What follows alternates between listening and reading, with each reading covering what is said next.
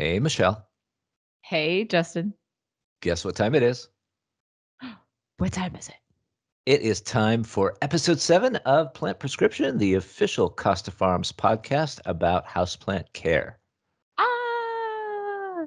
If you can't see me, I'm doing the meme thing now with a guy with a ah. Okay.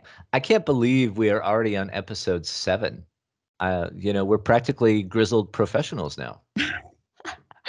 I really love your word choice of grizzled. It's the most flattering Grizzled thing is a great word.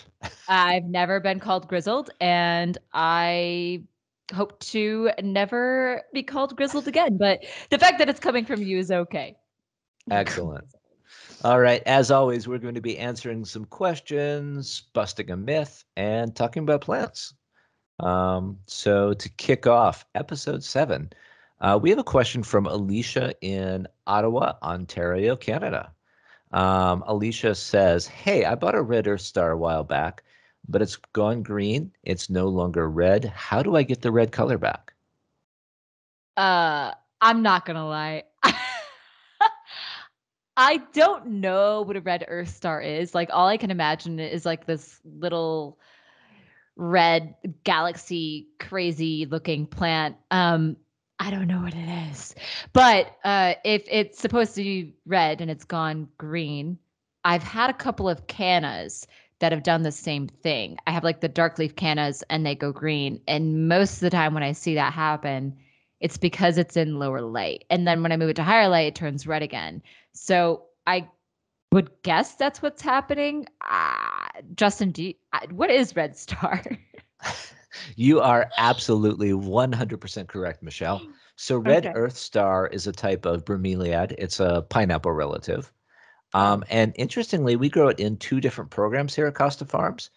We grow it in our cacti and succulent mix, which tells you that it likes a lot of light. We also grow it in our exotic angel plants collection. I've seen 2 variations here at Costa Farms, the red star and the pink star. And yeah, both of them will go to a nice, lovely olive green color if they don't get as much light as they want. Now, happily, the light doesn't need to be sun. It can be artificial light, or you can do a mix of artificial and natural. As long as there's enough intensity, it will help the red and the pink pigments come to the top of the leaf, and so you get that nice coloration back. okay. It's a bromeliad. It That makes is. that makes a lot Bota- of sense. Botanical name is Cryptanthus. Cryptanthus. Yes, which always I feels like it should be some sort of insect pest to me. uh it does. Why is Cryptantha? Why is that like flashing at me? I don't know why Cryptantha. Is that another plant genus that I'm just it's right on the outskirts of my, my mental capacity right now? Cryptantha. Cryptantha is not ringing a bell to me, but it could very well be. There are so many plant names. Oh, Rhaphidophora. Oh yeah, yeah. Oh my gosh. Woo. Okay. I wasn't gonna be able to move on if I couldn't get past that. So um, Cryptanthus, right?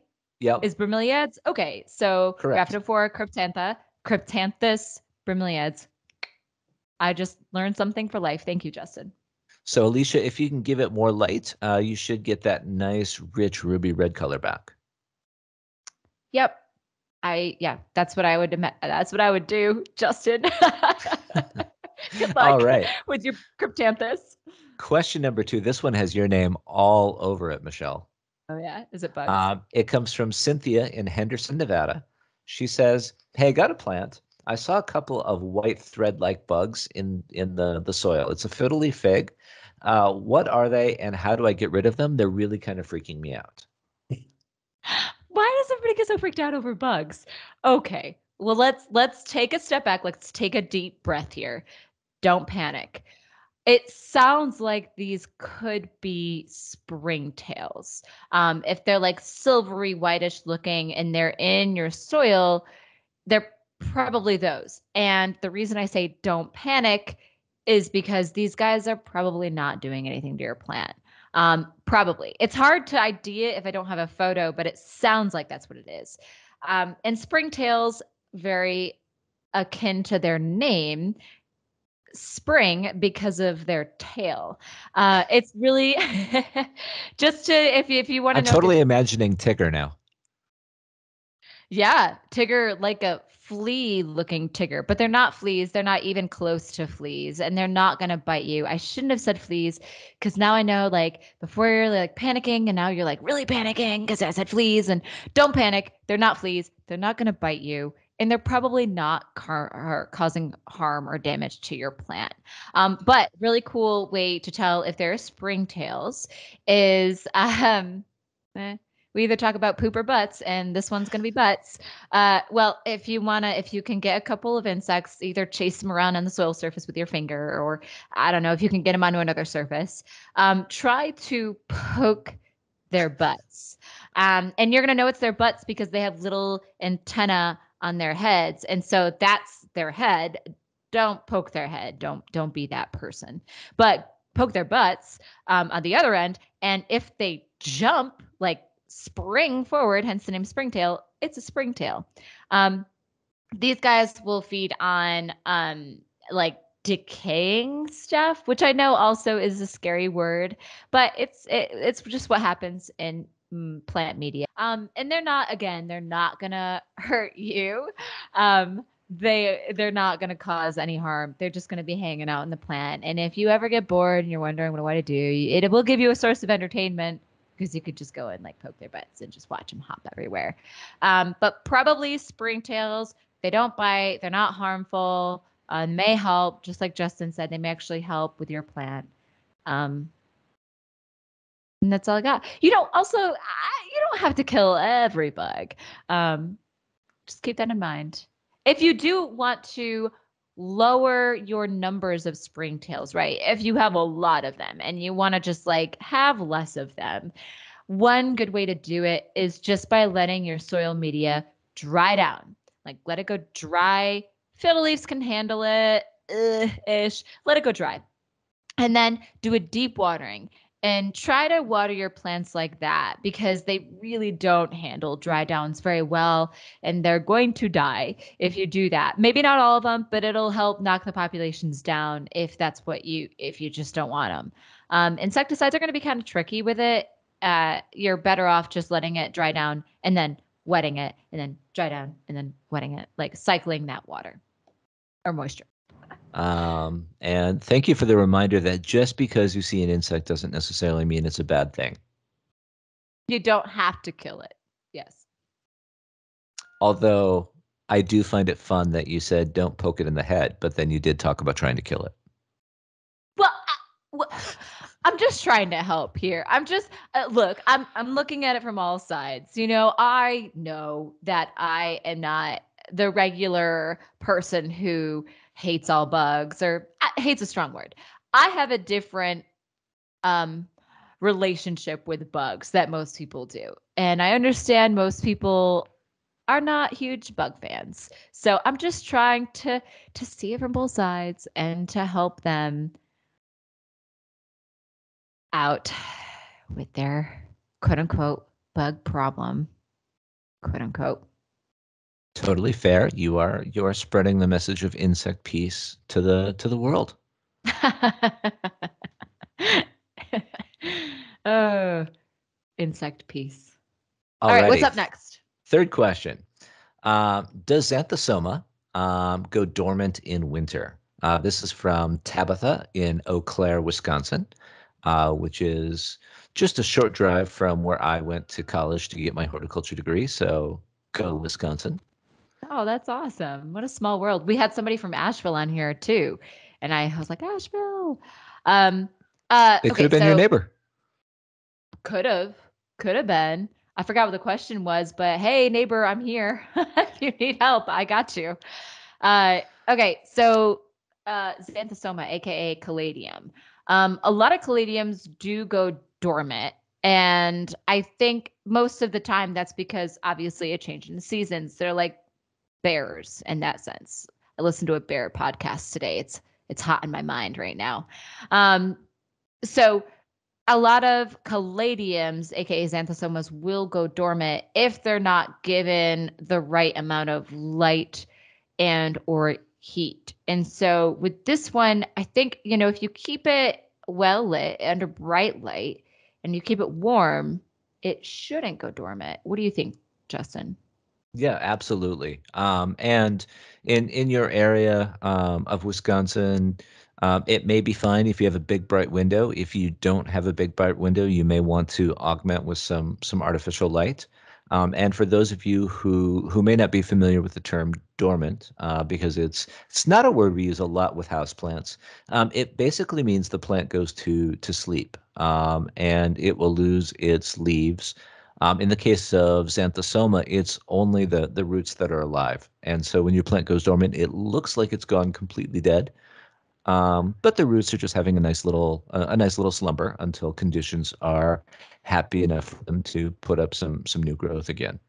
It can be challenging to know when a plant goes dormant versus dead, because you don't see it happen a lot in houseplants.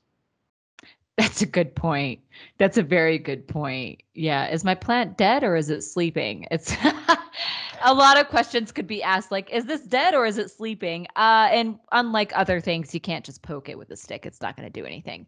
So, um, yeah, I mean, is there a way that you would kind of try to check if a plant was dormant or if it was dead?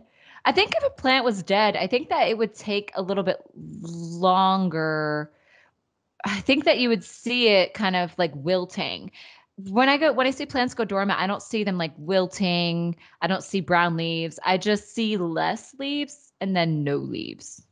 Yeah, it's usually a relatively quick process. And Mhm. if you're really in question and you don't want to be patient and wait until spring to see if your plant puts out some new growth, you can dig it out of the soil. Once a plant dies, there's nothing kind of protecting or fueling the roots, and so they'll rot out pretty quickly. Whereas if it's dormant, the roots will still be white and thick and fleshy, Yep. and alive. So that's the best way. However, you don't necessarily want to be putting that kind of stress on your plant if you don't have to. Yeah. You could always take them out and poke them with a stick. Is that what they were recommending on the Bear podcast you listen to? No, it was really ironic that you lit off with grizzly because I was like, oh wow, everything is coming up bears today. No, I think that they even when they would go into dens, they would still hit them with tranquilizer darts just to be safe. So no, as the phrase goes, don't poke the bear.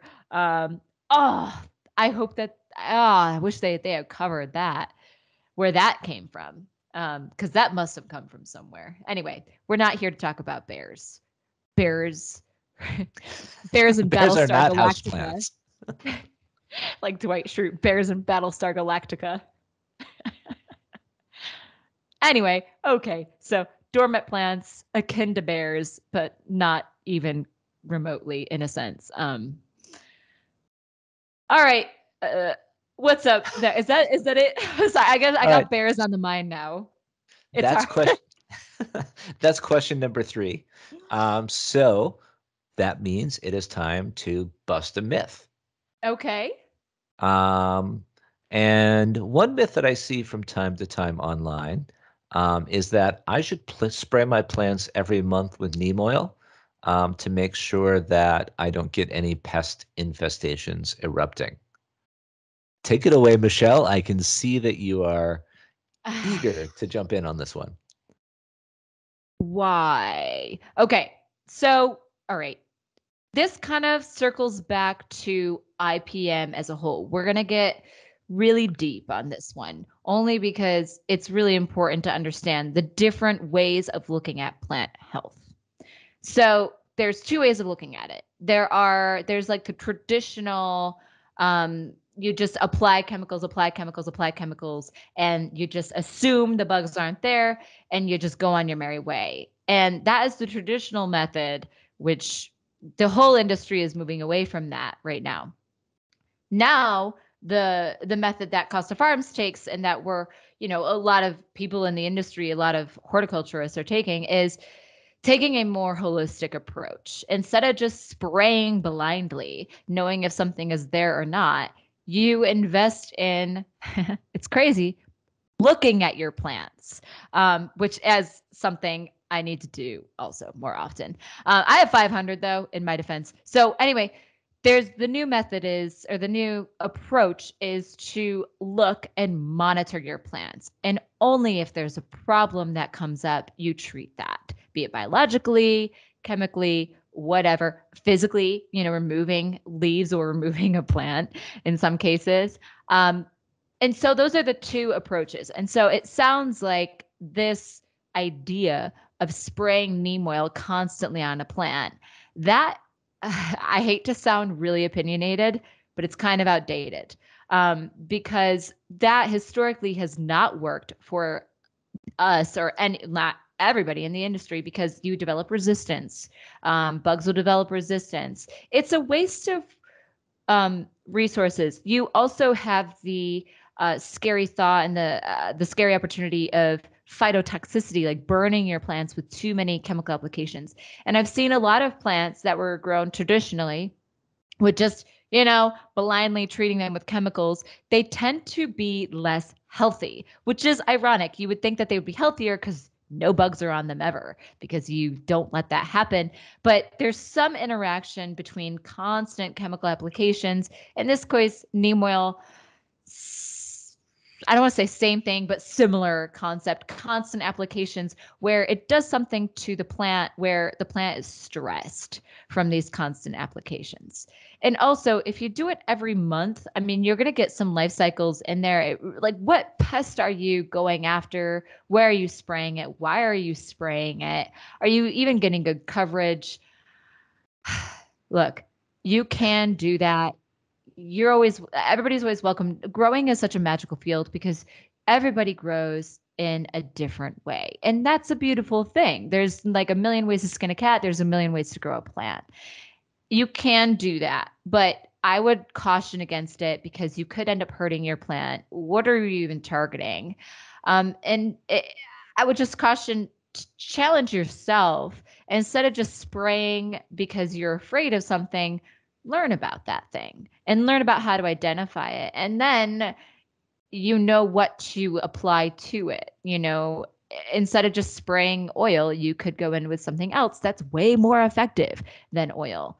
End rant. You can. I don't know why you would. I don't think it's necessary.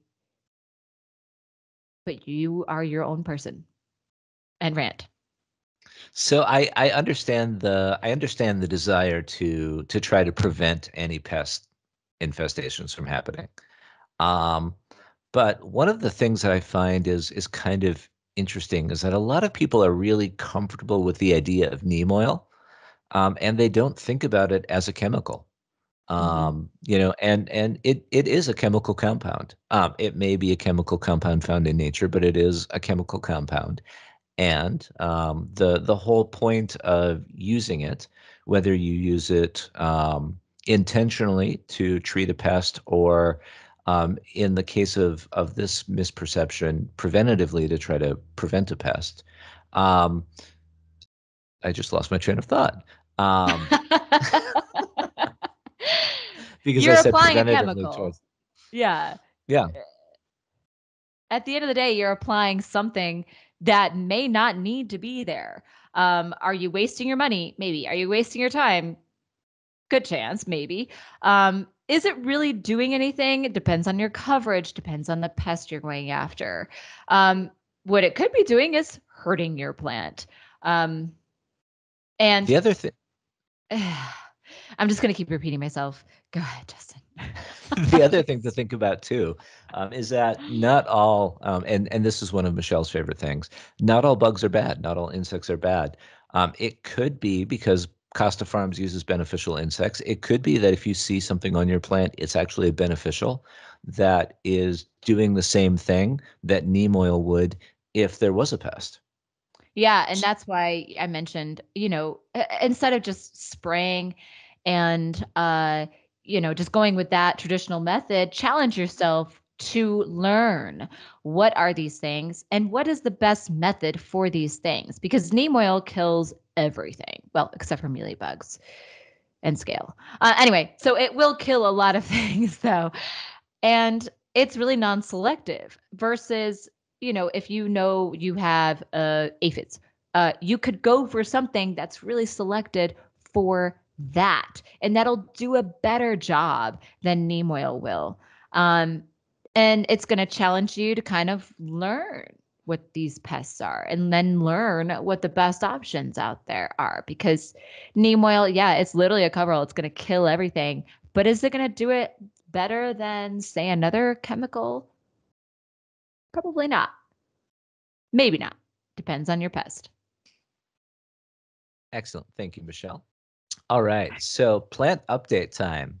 Michelle, do you have any fun updates? Anything new? Anything going on with any of your 500 plants that are in your lovely little North Carolina home there? Yeah. I don't know. This is horrible. I have so many plants. It's about 500. I haven't counted in a while. It takes Sounds a like you long. might need to to do a plant tour pretty soon. Yeah, and maybe we can cut them all off as I go. Number one, number two. Ah, ah, ah. Yeah, we could probably do that in the future. That'd be easier than me kind of trying to look at 500 of them every day for an update. Yeah, that sounds fun. If you guys want to do that, we could do that one day. Here on my side, I have one of my Hoya is blooming right now, which is always fun because the flowers are nicely fragrant. Um, it's hanging in my front window, and it's been blooming for a while. But the flowers are long lasting, and they come in nice little bursts. So yeah, Oh. that's just a nice little thing. Flowering houseplants are kind of unusual. You don't tend to see a lot of them because the lower light levels we have in the house means it's better cued for most foliage plants. So whenever I get flowers, I tend to do a little happy dance. Hoya! I know I'm a child, but I can't say that. I can't even hear that without thinking Hoya. So I've never had a Hoya flower. I'm not gonna lie, I'm not a Hoya head. Don't have a lot of them, but I've heard that the flowers are like they take a long time to pop, don't they? Or am I They wrong? do. No, it can be a very slow-mo process, Oh man, that which is pretty adds exciting to the then. fun. Yeah, Yeah, exactly. that is. And you said they stayed open for a while. How long do they stay open for? Probably a couple of weeks, Really? which I know is not as long. Well, because there's a cluster and they don't all open at the same time. Are they fragrant for that long? Or is it like a corpse flower, which is not a flower you want in your house opening up? But is it similar to that where it stinks for like a couple of days and then it doesn't stink? And by stink, I mean smell good in your case. That is a great question. And I'm going to confess, I don't know. Like when they first open, I do the smelling thing. But then after a Hmm. couple of days, they're there, and I'm like, okay, they're there. And, I don't feel the need to partake in the fragrance anymore, which is a really interesting thing about my psychology. Huh. You got to take some time and stop and smell the flowers, Justin. I do. I do. I just thought of something. I do have one plant update I forgot about. The clarinervium seeds that we had that Oh, I talked yes. about in the first second. It's all blurring together. On one of those episodes, they are germinating. Wow. Yeah, it's really exciting. I tried a new method this time. I put them in like little like spongy cells. I really should know the name of this. We don't use them. I just buy them from like a little hydroponic store. Ah, they're like spongy peat Rockwool? cells. No, not Rockwool. I have Oh. no. Uh, apparently have very strong opinions against Rockwool. No, I don't have whatever. Not Rockwool. Um, Okay. it's another spongy thing. Anyway, I got a little impatient and I checked them and they started popping out a radical, which is a really cool name for the first root that comes out of a seed of a plant. It's radical.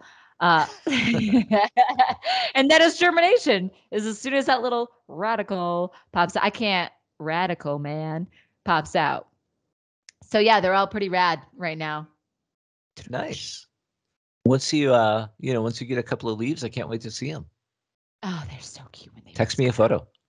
Yeah, you can't tell they're clarinerviums. That's kind of the bummer with anthuriums when their first like cotyledons and their first leaves.